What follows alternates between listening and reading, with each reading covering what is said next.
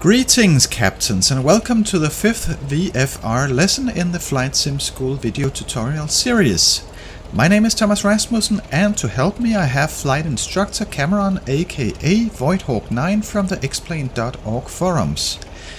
If you spend much time at all flying a flight sim, chances are you have encountered a stall. A stall in aviation is not an engine stall that you may be familiar with, but an aerodynamic stall in which the wing passes a critical angle and loses lift. Wings can efficiently produce lift over a narrow range of angles. If the air is flowing straight onto the leading edge of the wing, its angle is 0 degrees. If we tilt the leading edge of the wing upward 10 degrees, then the wing is at an angle of attack of 10 degrees. The maximum angle of attack at which the wing will produce lift efficiently is known as a critical angle and will vary depending on the wing plan form and airfoil shape. For light aircraft like our Cessna 172, the critical angle is typically around 15 or 16 degrees. As the angle of the wing increases, the amount of lift it produces increases up until the critical angle. Past that point, the amount of lift produced drops off, usually rather steeply. Drag also increases as the angle of attack increases, but it will increase substantially faster after the critical angle. Why does this occur? At small angles of attack, air flows over the wing smoothly and sticks to the surface of the wing. At the stall, however, the change in direction and pressure over the wing becomes too great and the air breaks away and becomes turbulent. For level flight, the lift generated by the wing must be equal to the aircraft weight. A simplified lift equation is angle of attack times indicated airspeed equals lift. If we slow down, lift will decrease. If we still want to maintain our altitude, then we must increase the angle of attack in order to maintain the same amount of lift at the lower speed. If we slow down still further, we must increase the angle of attack further. If we continue to do this, eventually we will exceed the critical angle of the wing. Lift will reduce and drag will increase. The practical result is that our aircraft's nose will pitch down and we will begin to lose altitude. This is the stall. Before we learn what to do about a stall, let's learn to recognize it. The best way to deal with a stall is to avoid it in the first place. So first we'll look at signs of an approaching stall. Low and decreasing airspeed, high nose attitude, low engine power, low noise from engine and airflow, reduced control responsiveness, light control buffeting, stall warning light and horn if fitted. If you detect some or all of these symptoms, be aware you may be about to stall. At the stall itself you'll experience heavy control buffet, nose pitches down, aircraft begins to lose altitude, and a wing may drop. Remember, the stall is caused by the angle of attack being too great. Therefore, to unstall the aircraft, you must reduce the angle of attack.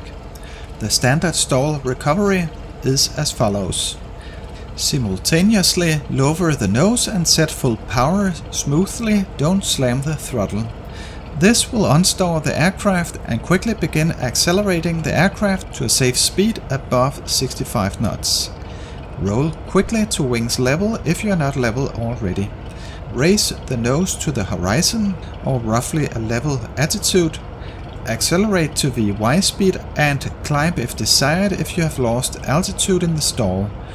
For the purpose of this lesson we will simply return to level flight so that we can note the height loss in the recovery. Before we begin the practice exercise, we will ensure that we have clear airspace. Therefore, we should be at least 3,000 feet above ground and ensure that there's no obstacles in the vicinity that we can fly into, such as hills, other aircraft, clouds, and so on. In real life flying, you would make a 90 or 180 degree turn to ensure the airspace around you is clear. Like in the previous tutorials, we've set ourselves up in the air, flying straight and level at an exact altitude of 4,000 feet. This will be important when later we'll see how much altitude we lost in the stall recovery. Also, note a fixed reference point ahead. First we'll enter and recover from a level stall in a clean, flaps up, unpowered configuration. Let's first try a stick recovery. This is the standard stall recovery, but without adding power. The point is to show that the power is not needed to break the stall and will provide a reference to see how much less height we'll lose when we do use power later on. Now let's smoothly reduce the engine power to idle. The aircraft will begin to slow down. As it does so, raise the nose to maintain the altitude. Use a bit of trim to help hold the nose up, but only until you pass about 80 knots. After that, just use the stick. As you reach the stall speed, which might be off the clock on the airspeed indicator, remember that the nose will pitch down no matter what you do. As the stall occurs, you should be quite nose up, using quite a bit of backstick to hold it there. We know that in order to unstall the aircraft we must reduce the angle of attack. To do this, just relax the back pressure on the stick you are already holding. There should be no need to push it forward any further than that. With the back pressure removed, the aircraft will naturally nose down and unstall. This is the stick recovery, because we used the stick only to unstall the aircraft. Roll wings level and add power and return to straight and level at whatever altitude you're at now. Notice that you'll have lost probably in excess of 300 feet. Imagine if you had stalled on short final to land, you might not have 300 feet to lose. To minimize the height loss in the recovery, we need to increase the acceleration in the recovery so that we can level or climb sooner at a safe speed. Now let's try to apply the proper standard stall recovery. Approach the stall again as we did before. As you decelerate, look for symptoms of the approaching stall. You may need a little rudder to stay straight. It can be hard to tell if you're straight with the nose up obscuring the ground. Use a cloud or you may be able to see some features down the side of the panel. As soon as you notice symptoms of the stall approaching, stop using the ailerons. If you do, you may stall one wing before the other, resulting in a wing drop, which we'll discuss later. As before, when the stall occurs, allow the nose to drop, but at the same time smoothly increase the throttle to full power. Now the aircraft will recover to a safe speed above 65 knots much sooner, and you'll be able to level the wings and return to level much sooner. The result is less height lost. Practice a few stalls. With practice using the correct technique, you should encounter minimum height loss. Try some recoveries from just before the stall occurs. Done gently and correctly, you might not lose any height at all. This is the ideal stall recovery, occurring before the stall actually happens. And note, if you're having difficulty with the aircraft rolling sharply at the stall, try using a bit less control to hold the nose up. Move the controls more gently and recover a little sooner. Now we'll try some stalls with flaps, power or both. We'll begin by considering the individual effects of power and or flaps on a stall. As we know, having flaps down allows us to slow down more easily and to fly more slowly.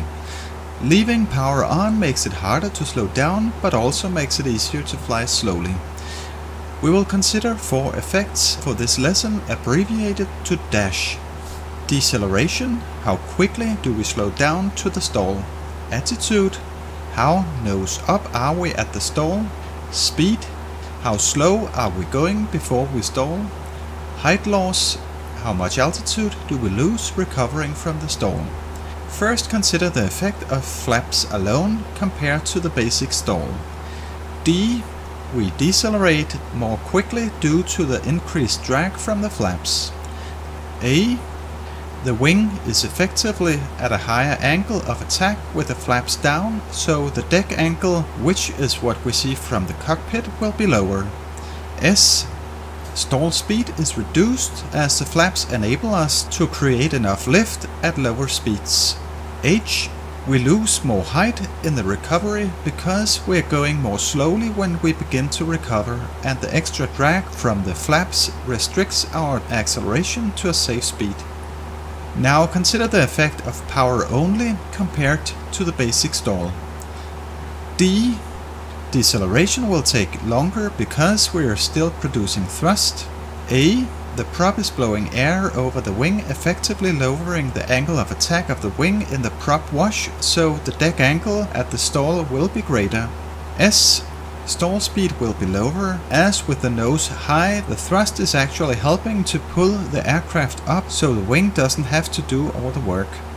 H. Height loss will be less since the engine is already producing some thrust and will reach full power more quickly. Now, if we combine these two, approaching a stall with flaps down and power on, D. Deceleration effects of power and flaps cancel out, so it is similar to the basic stall. A. Attitude effects also cancel out, again similar to the basic stall.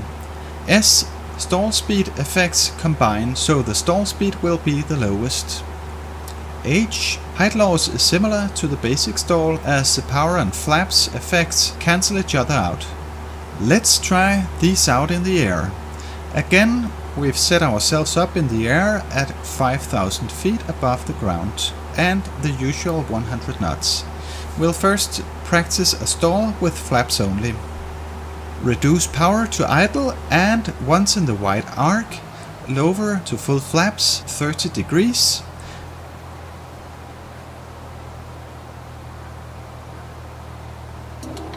Maintain altitude, remembering that as the flaps lower, the aircraft will want to balloon upwards.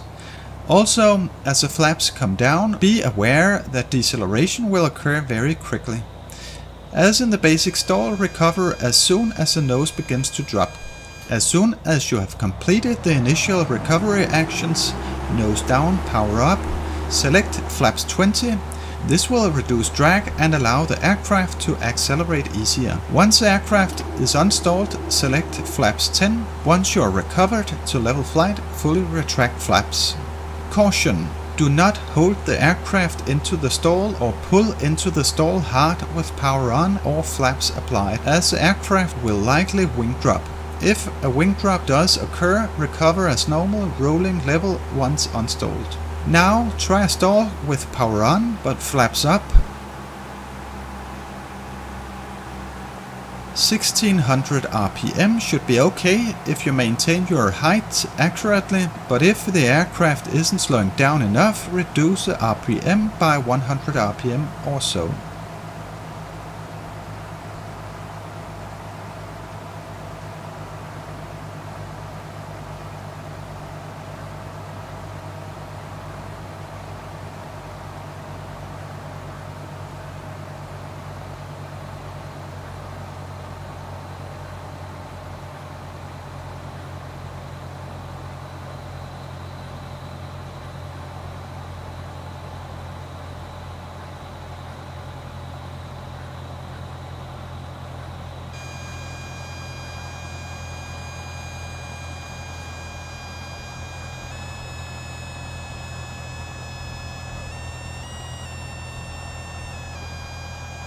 Recover using the standard stall recovery.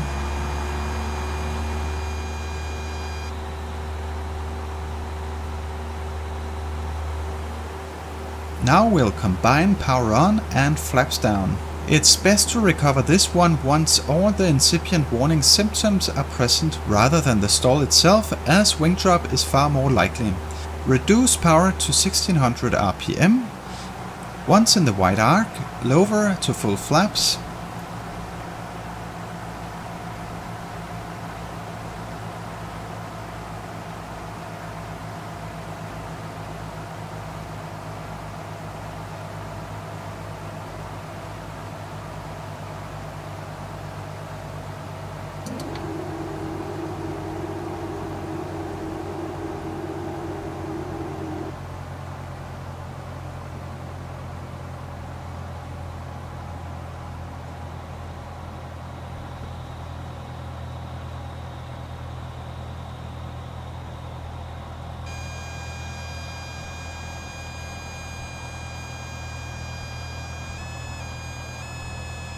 When all warning symptoms are present, recover. Retract flaps as in the flaps only recovery, one step at a time. This last configuration, flaps down and power on, is like the aircraft will be configured on final approach to land. It is often referred to as a stall in the approach configuration for this reason. Obviously, a stall at that stage of flight needs to be dealt with quickly and correctly. Once you're consistent with approach configuration stall recovery, we can move on to the next lesson, circuits, takeoffs and landings at last. Important things to remember is the standard stall recovery: nose down, power up, roll wings level. When at safe speed, raise the nose to level flight and accelerate to VY and climb. I hope you enjoyed the tutorial and found it useful. If so, please remember to share, like and subscribe. From Cameron and I, thank you so much for watching and see you very soon.